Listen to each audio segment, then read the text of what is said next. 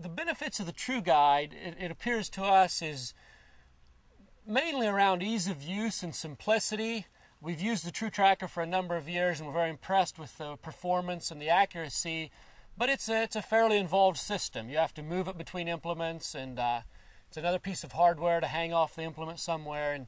And the TrueGuide benefits, I think, will be in that it's simply another GPS receiver. And as long as you can get it mounted, it's all you need.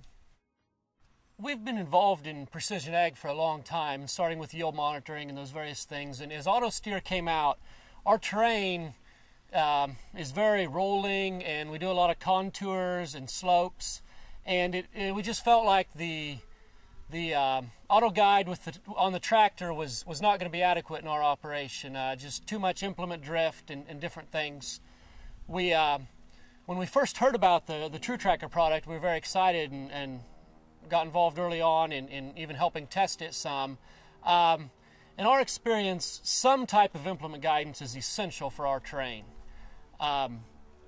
It's just there's too much going on between the tractor and where the seed's going in the ground in a planter, or fertilizer going in on the anhydrous rig to make it work with just having the tractor stay online. So we found that the TrueGuide and TrueTracker are pretty essential.